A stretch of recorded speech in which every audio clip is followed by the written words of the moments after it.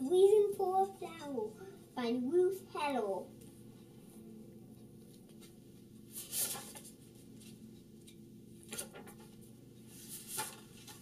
A plum. Okay, that's the end of the book. Just okay. That's something you will have to remember at the end. The Reason for a Flower by Ruth Heller. Birds and bees, and these sip nectar from the flowers.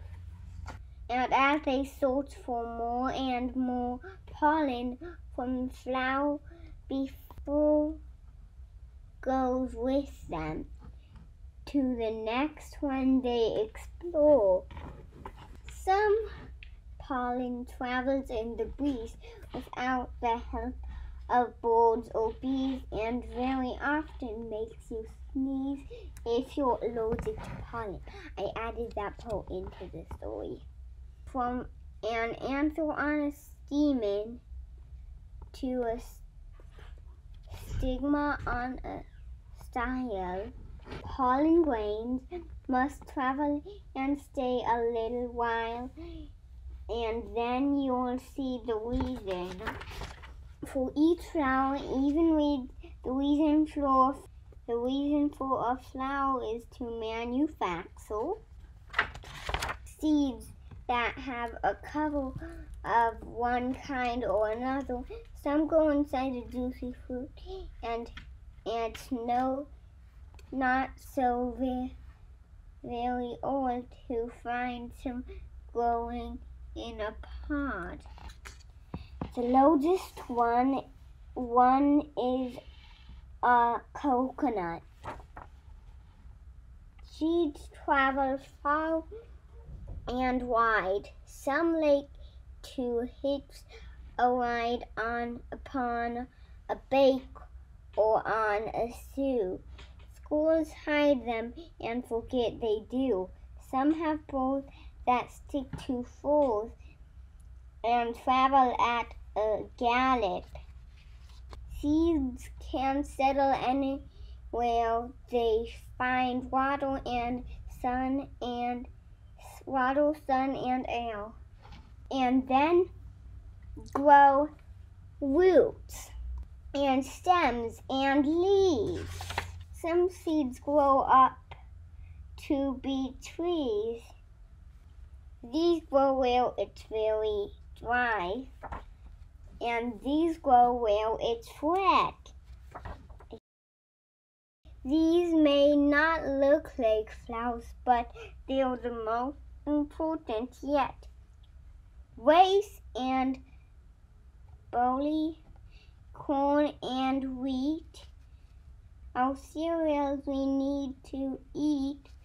Millet and bamboo are a treat for animals who don't like meat. They are called herbivorous.